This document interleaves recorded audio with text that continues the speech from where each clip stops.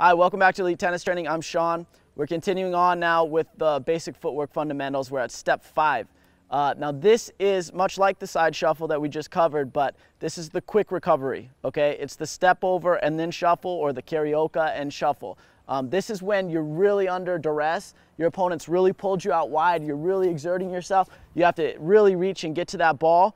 Now he's moving you all over the court. You really have to get back fast, okay? So as you hit that shot, boom, you plant on this outer leg, and instead of starting the shuffle again, you're gonna plant, you're gonna step over, and then shuffle, okay? It's much quicker. It helps you cover a lot more ground. You also stay balanced at the same time, but it gets you back to the center of the court quicker. So it's quick recovery. So I'm out, I'm really reaching, boom, I get my backhand, I step over, and then I shuffle really quick, okay? So it's covering a lot more ground, but it's also allowing you to stay balanced, stay low, and still be able to react in either direction. Thanks for watching the video. Leave your comments and your questions below if you have any, and we'll see you soon.